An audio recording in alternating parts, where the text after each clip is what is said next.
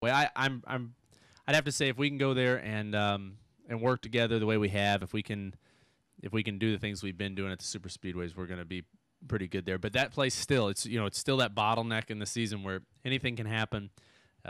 We don't have any points to give up, so we're going to go there with a little different attitude, I'm sure, than Matt and Greg. They can go and have a bad race and they'll be okay. But that's one that kind of scares our team because we don't want to be 15th in points right now. We need to be up there marching towards the top 5. But if we run the way we've run the last 6 or 8 restrictor plate races, we should be really good.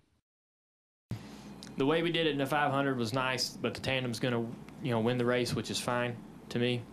But I do like having more control of my own destiny and making my own decisions for myself, looking out for number 1 and my team all day long, trying to do whatever I can to put myself in position to win the race.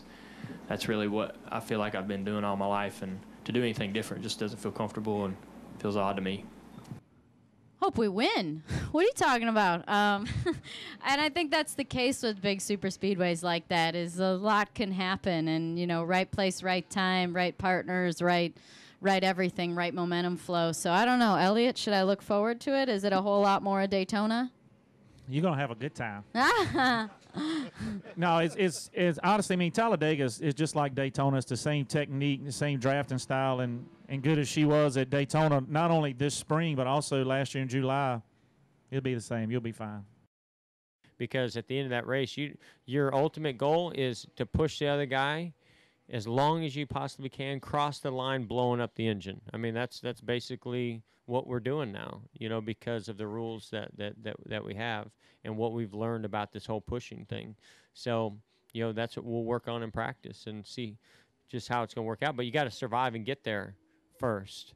So it's going to make the dynamics of the race first half, first 3/4 of the race very interesting. But Talladega is always fun, especially this time of the year when we get there during the chase. If you're in the chase, it's just a really stressful event. But with the rules as they are, it should be exciting, and we should see a lot more pack racing and put on a great show for everybody.